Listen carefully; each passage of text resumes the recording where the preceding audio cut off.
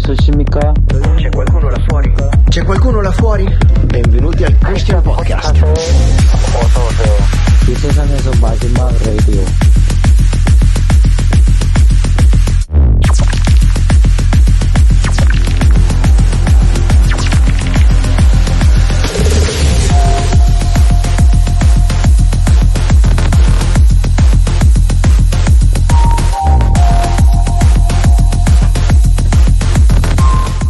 That's right, my friends. My name is Beto Gudiño. Welcome to the Christian Podcast. Today we have an amazing guest, and we're going to talk about what freedom means. I have this big question, like, what is the biggest crisis in America today? What are the tenets of freedom? Is freedom the enemy of freedom?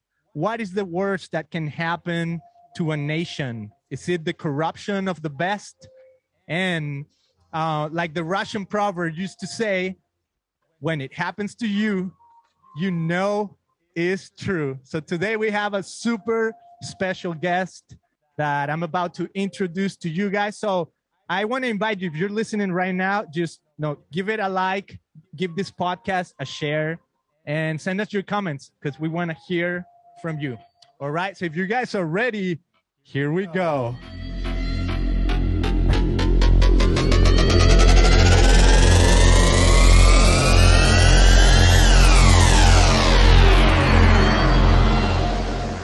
All right, so this is Beto, the Avatar of Beto Gudiño. And you guys know the real Beto Gudiño is having meetings right now. He's doing other stuff. But I'm here with you guys on the internet and with our special guest today, Os Guinness. Os, are you there? I'm here and happy to be with you, Beto. Awesome. All right, Os. Well, you're the author of this book I have right here in my hands and many other books, but this is one of your latest called The Magna Carta of Humanity, Sinai's Revolutionary Faith and the Future of Freedom. The future of freedom. I love that. And I think, today's topic is the biggest crisis in America today. And I think that's related a little bit to freedom. And before I say, my first question, I just want to introduce you to the audience. And I have it right here. Os Guinness was born in China and educated in England. He's the author or editor of 35 books, a frequent speaker and prominent social critic. He has addressed audiences worldwide, a passionate advocate of freedom of religion and conscience for people of all faiths and none. He was the lead drafter for both the Williamsburg Charter and the Global Charter of Conscience. Is that accurate, Os? Is that who you are? Or how would you say who you are? Yeah, no, that's accurate. Awesome. Os, what does it mean to be a social critic? Like, what does that look like for you, and why did you become one? Well, it's just a straightforward term for people who comment on what's happening today. Now, if you know a bit of my story, I grew up in World War II in China as a boy, in incredible times with war, violence, famine. And then when I was a 7-year-old until I was 10, I was in the capital of the Chinese Revolution and the beginning of the Reign of Terror. So I only say that because it left me with an incredible sense. We need to understand the times in which we're living to be responsible and to really engage ourselves. And those of us who are Christians, followers of Jesus, we're called to read the signs of the times. And as Paul says about King David, to serve God's purpose in our generation. So I've always tried to make that one of my aims, to see what's going on, to really be responsible in living today. Love it. Being responsible in living today. And when I was reading your book, there's so much history in it. It's so good. I highly recommend to people that love, about history, and it kind of gives you a really in-depth look at the Western world and Western civilization, and what is Western civilization and why is it at the place where it's at right now. And I would like to start this off, Oz, with this question, like, is America at war with itself? Absolutely, I'm afraid. It's no secret. I mean, I'm living in Washington, D.C., and everyone admits America is as deeply divided today as at any moment since just before the Civil War.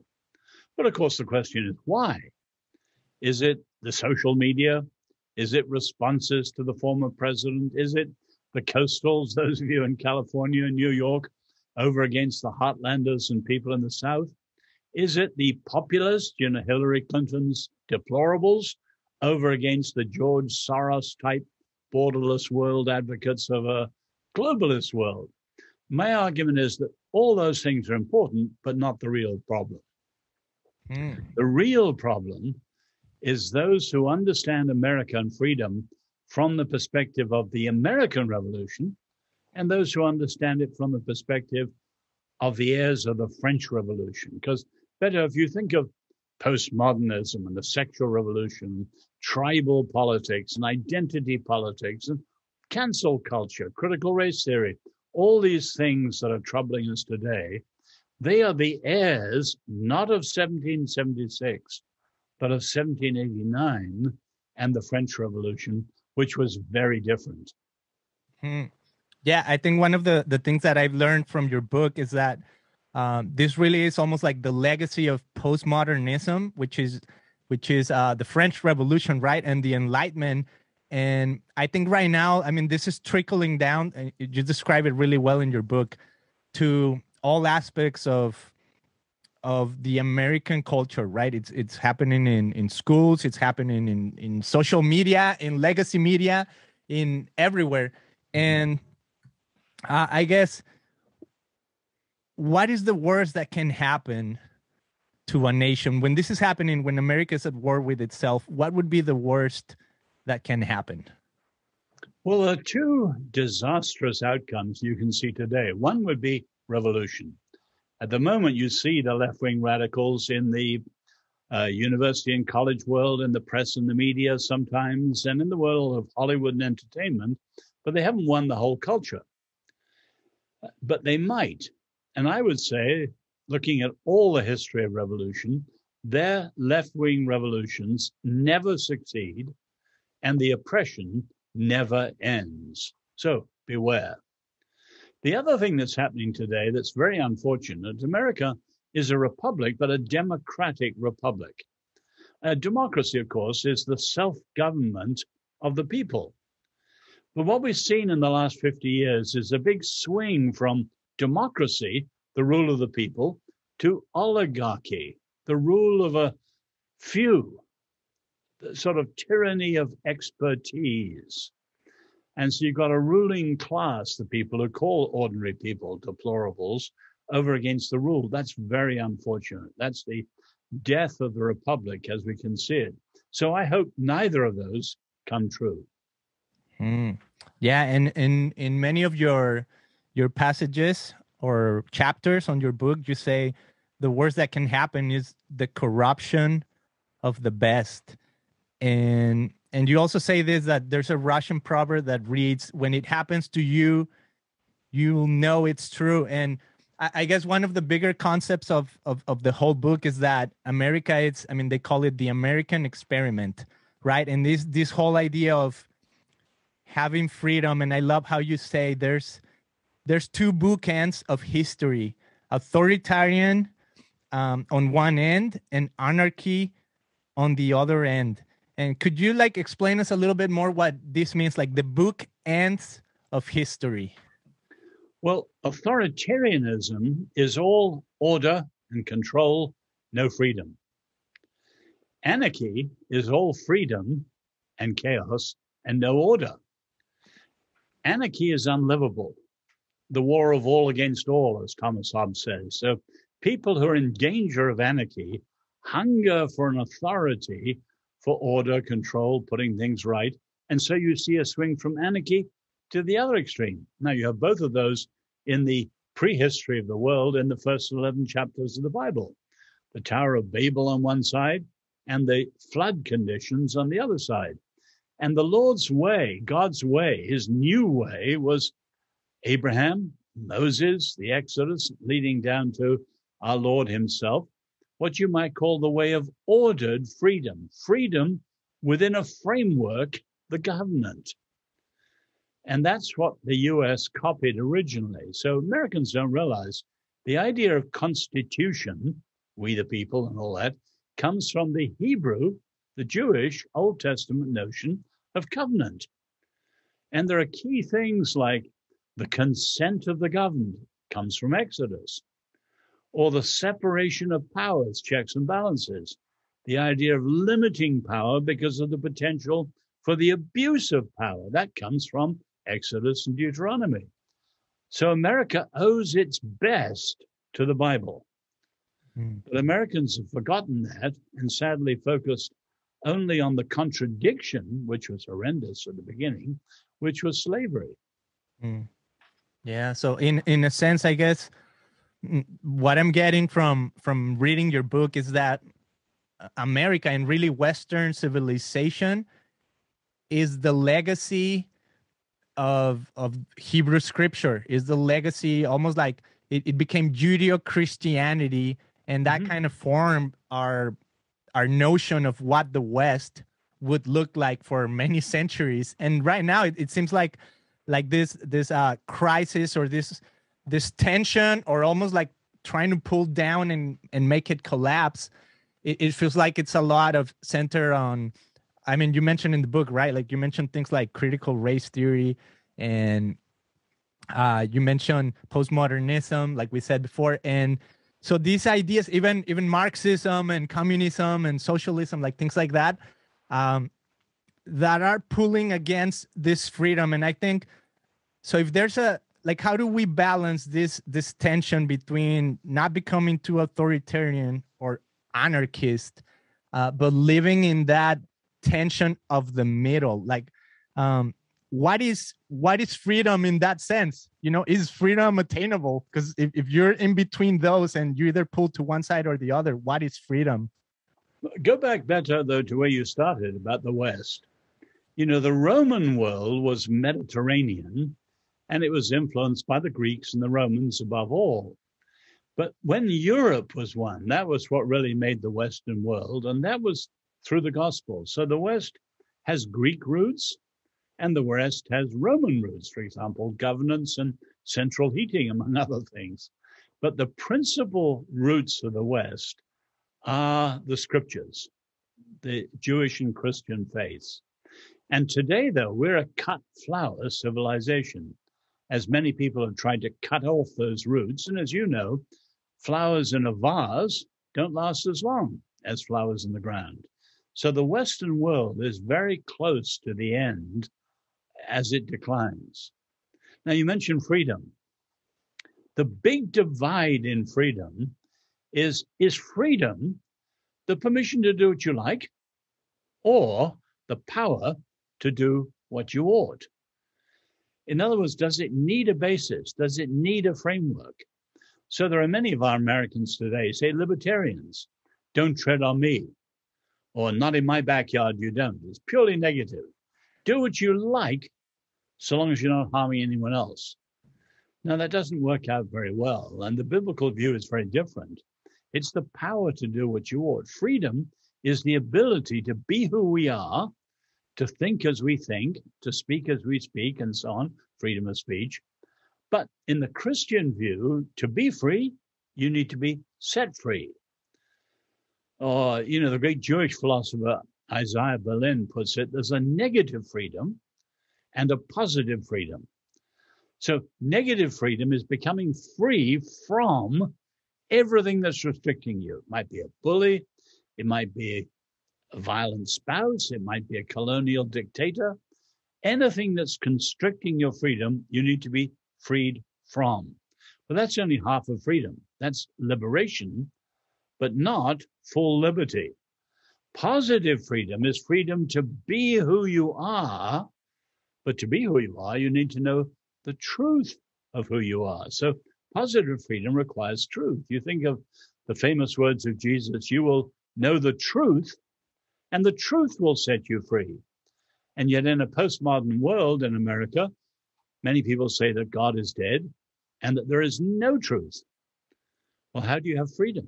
And the fact is, on the radical left, there is no truth, and all you have left is power. And that's the danger of so much of the left-wing politics.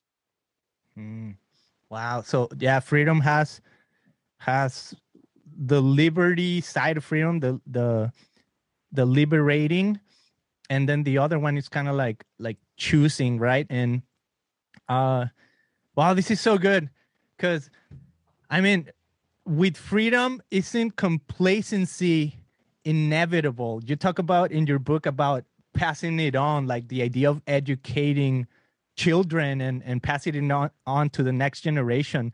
But it also seems, even you start at somewhere in the book, in the first chapter, you said, what does it say about America that is the biggest nation with drug abuse and drug rehabilitation, right? And here in the society that's supposed to be the most free, you're the one that it's also encountering like the most freedom to almost like to corrupt yourself, and now you're trapped, right? Now you're in a real cell or jail. And so how do we pass it on? Because freedom, once you live this freedom, is complacency inevitable?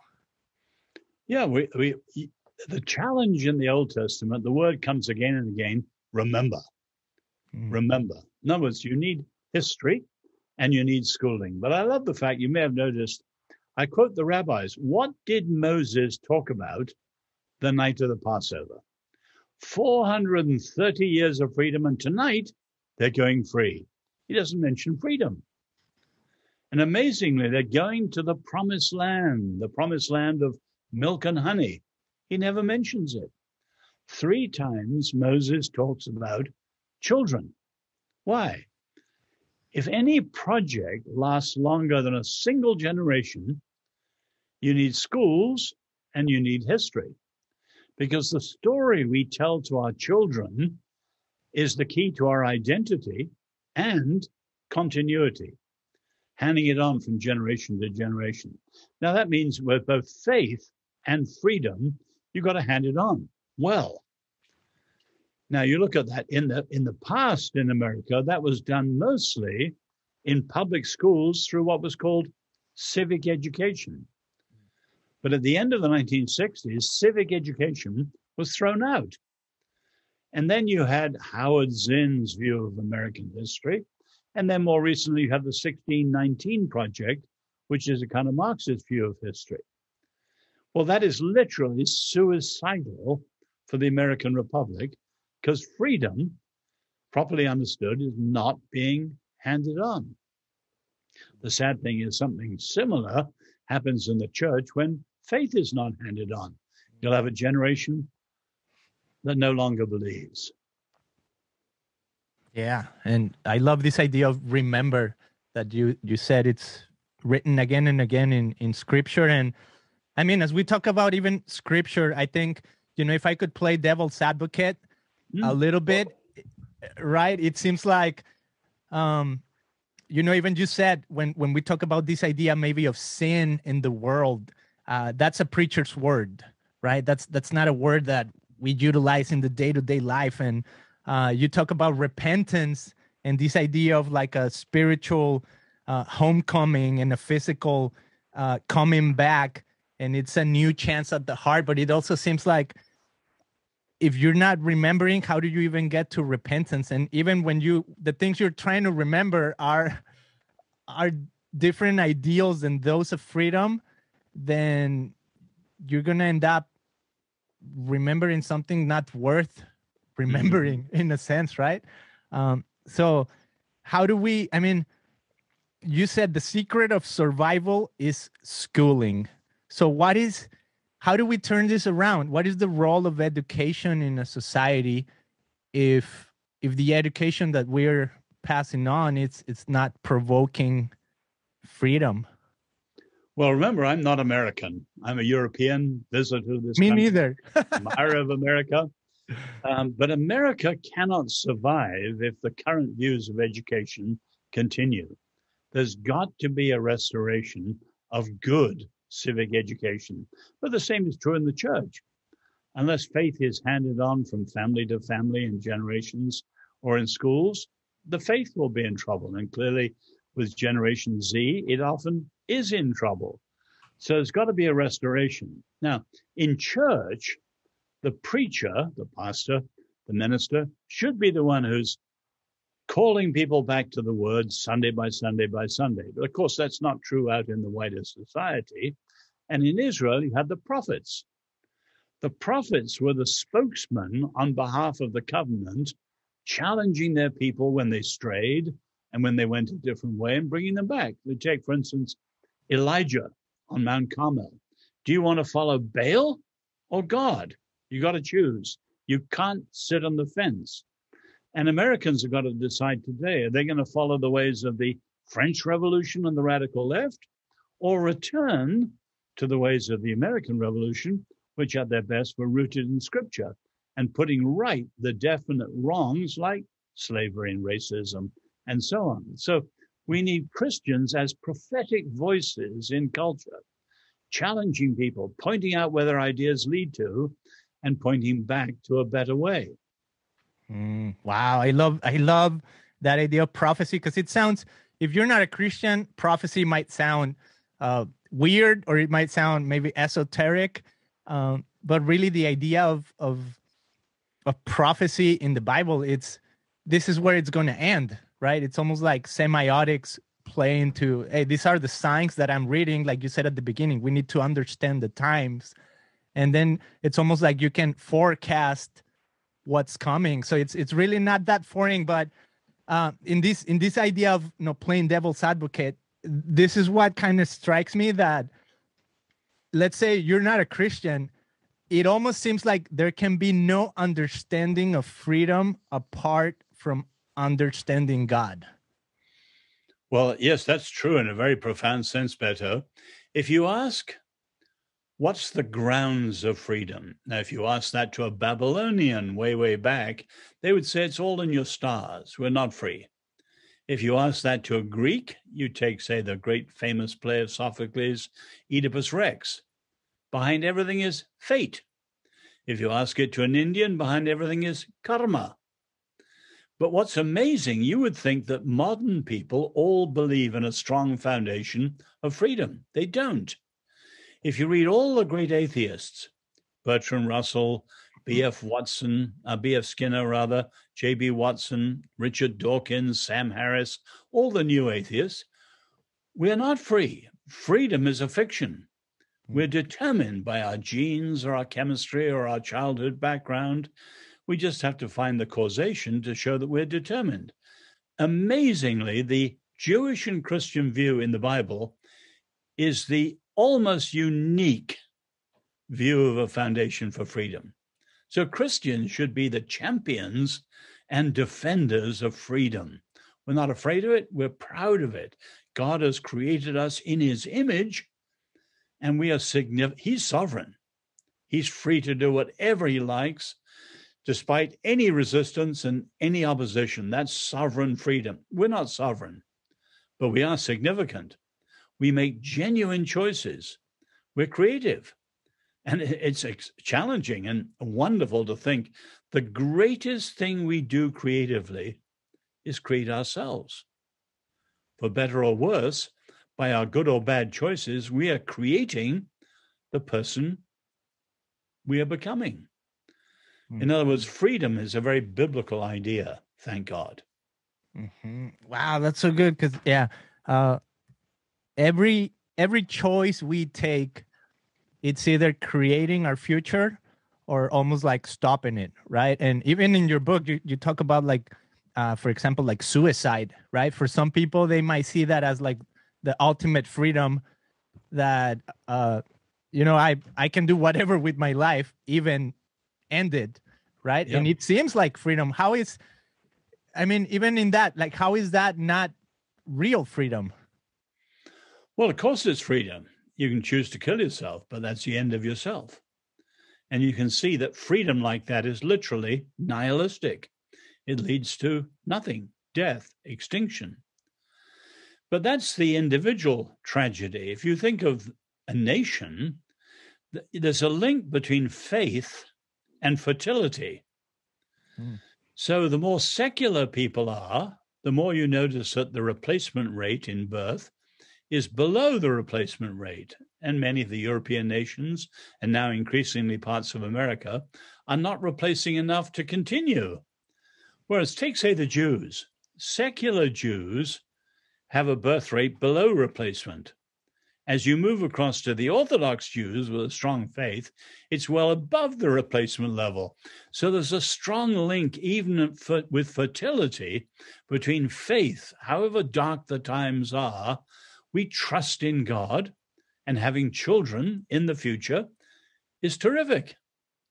You know, my parents had 3 of us, boys, in China, and we lived in a place in which we were caught between 3 armies. The Japanese had killed 17 million in their invasion.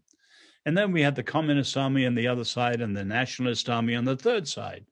And we were caught in a terrible famine at one stage in which 5 million died in 3 months. You know, but with all of that, including later revolution and so on, never once did I see my parents with anything but a quiet trust in God. The circumstances were horrendous. Never seen anything worse in my life. But my father used to say, God is greater than all. He can be trusted in every situation. Have faith in God. Have no fear. And that's the Christian faith, because we know ultimately it's going to work out for the good. Wow, that's so incredible. And as I was reading the book, you even mentioned that I think 2 of your siblings died in this. Was it during this famine? An older brother died, and my younger brother died. I nearly died. You know, when we left the little town in which we were living, my mother was a surgeon, and they brought the gospel and medicine to China. But when we got out, I was too small to know. I was only 3 at this stage. There were 10 million refugees on the road. And there was cannibalism, people selling their children for an evening meal. Wow. Horrendous circumstances and appalling suffering. So my parents saw the very worst of the 20th century in the white of the eye. Then we moved to Nanking, which is where in 1937-38, the rape of Nanking had taken place. And if you know anything about the rape of Nanking, it's probably the most, not the largest massacre, only 300,000 killed, but in a way that was so brutal, even the Nazis who were there were shaken by what they saw in the Japanese soldiers.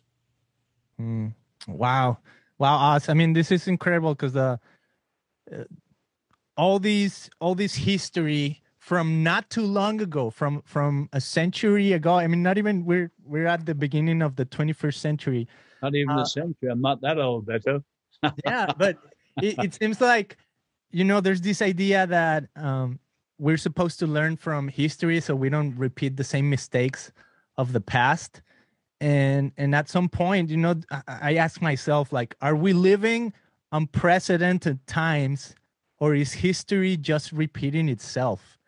Right. And when you mention like all this famine and rape and, you know, people killing each other, I mean, is that just repeating itself in different ways?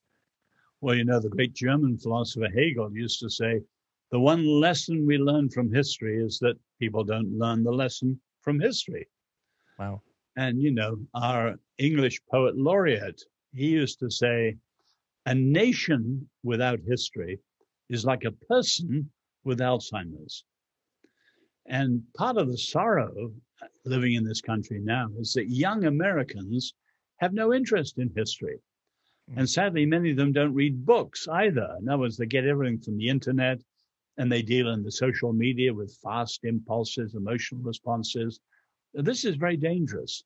We need people who read books, because books carry a lot of wisdom. But we need people who really understand history. Now, you look at the Bible. You know, the pagans in the time of Israel had festivals, and so did the Jews.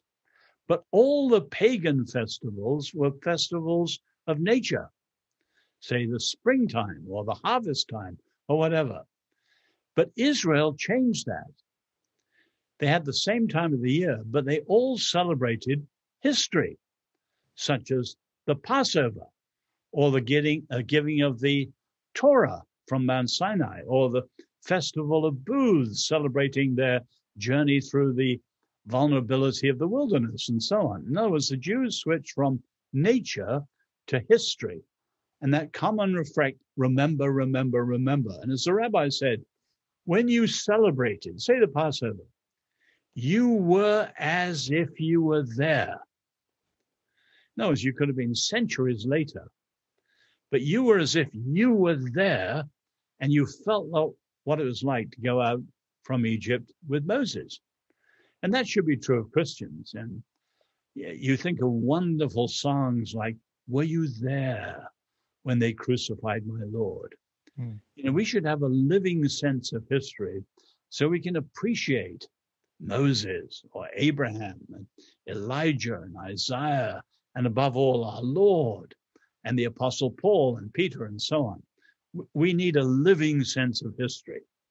Mm-hmm. Wow, that's so good, Oz. And again, like your book, you mentioned like these 5 revolutions, and you say one of them is the revolution that started at Sinai with the Exodus, right? With people being liberated out of Egypt, and how even God called for the first time a nation versus an individual, and how that shaped humanity for the rest of times. And I guess where I would like to almost like start wrapping this up is with this idea that, I mean, freedom without God, you can't even understand real freedom without God. But I feel like all the time I want to almost like give the benefit of the doubt to people who are skeptic, or people who feel like, they might call it religion, or, the opioid of society or whatever.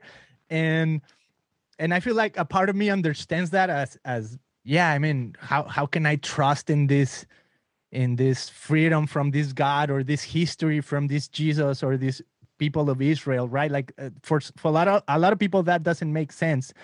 But you said it's so cool in your book. You said the only place where God is not is in the heart and in consciousness. And I feel like that's precisely what's happening to maybe skeptics, right? Well, he's giving you so much freedom in a sense to choose, that he's everywhere except in the heart and in consciousness. So what does that mean? Well, if God makes us free and he is everywhere and all powerful, we'd have no freedom. So his freedom has a built-in self-limitation. Again, as the rabbi said, there's one place, put it another way. One rabbi said, "Is God everywhere?" And his student said, "Of course, piously, of course." And the rabbi said, "No, he's not in your heart unless you welcome him in." And of course, that's the same idea you have in Revelation, where Jesus says, "Behold, I'm standing at the door and knocking." And there's a famous painting by Holman Hunt in Oxford and St. Paul's Cathedral called "The Light of the World." And Jesus is knocking at the door. And what's striking, there's no handle on the outside of the door. It has to be opened from the inside. In other words, the one place where we're all finally free to say yes or no, whatever we want to do, is in our hearts. And no dictator, no cruise missiles, no secret police can ever invade our hearts, and even the Lord doesn't. Roger Williams used to say, God does not rape the conscience. And that's why we have faith that is voluntary, based on the dictates of conscience. So the final freedom, the heart of freedom, is the freedom of the heart. So it's exactly right. And we need to think it through, beginning with our own choices, growing from our own hearts. But of course, hearts can produce good, hearts can produce bad. And we've got to make sure what's coming out. Some of us know we need to be set free to be free. Wow, set free to be free. That's so good. Oz, I have two last questions around this idea, and and let's see how we can, whatever you'll come up with. But one is like, what is this idea of the voice of God? And also in the book, you said something about, I think it was an American father that said something like, truth is not self-evident. No, there's a saying that says, truth, we know these truths to be self-evident. But then I think it was a rabbi that said, well, truth is not self-evident. So how, with this idea, if it's not self-evident, how do we help people find the image of God in themselves, or the voice of God in themselves? Like, one would be, what is the voice of God, or what is the image of God? And if it's not self-evident, how do we help people find it? Well, it was Jefferson who said we hold these truths to be self-evident. And he was saying so within a broadly Christian and Jewish worldview where that makes sense. But under modern secular presuppositions, that makes no sense at all. Now, Beto, have me on for another time, and we can discuss. I've got a book coming out in January called The Great Quest. In other words, how do people who think come to a faith that's rational and responsible? I think one can describe it carefully, but I don't want to put it in a sentence. But I would say, Socrates said, the unexamined life is not worth living. If he's right, in other words, are people thinking enough, caring enough to think through the meaning of life? Many people aren't. And I'd like to set out maybe another time, if you'd have me on, a way how we can think through the meaning of life so that we have an examined life in that sense. And that's where you have real meaning. So much of modern life, if you really think about it, is meaningless. And that's the tragedy today. Wow. A meaningless life is the tragedy today. And I think this helps me understand the biggest crisis in America today. And I guess I would like to end on something hopeful, Oz. What would be I know even in your book, you said, I'm not making forecasts and things like that. But if you could say, what is your big hope for America? What would it be? Well, I try to be realistic, look reality in the white of the eye, but always hopeful. And I am hopeful. Because if you look at the full biblical truths of who the Lord is, and in the light of that, human beings made in the image of God, there's no higher view.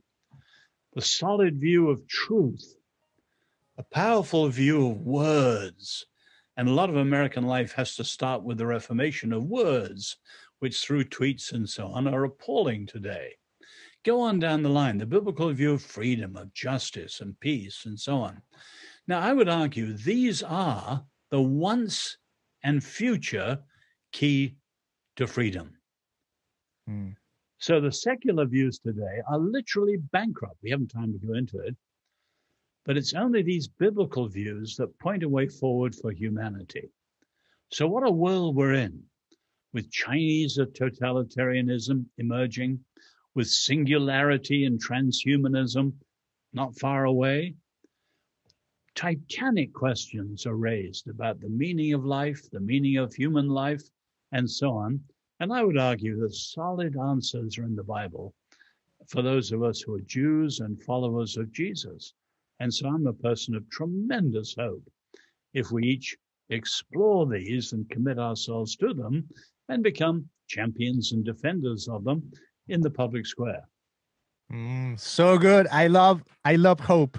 And I love this idea. I always say hope is the future. Oz, thank you so much for being on the show. And like you said, we got to do this again. And hopefully, when you write your next book, we can set up an appointment. Thank you so much for being here. Would you like to point people to a specific place if they want to find out more about your work? Well, you can probably, the best place is osguinness.com, my little website. Awesome. But thank you so much. Privilege, Beto. Awesome. Have a good one, Oz. Thanks.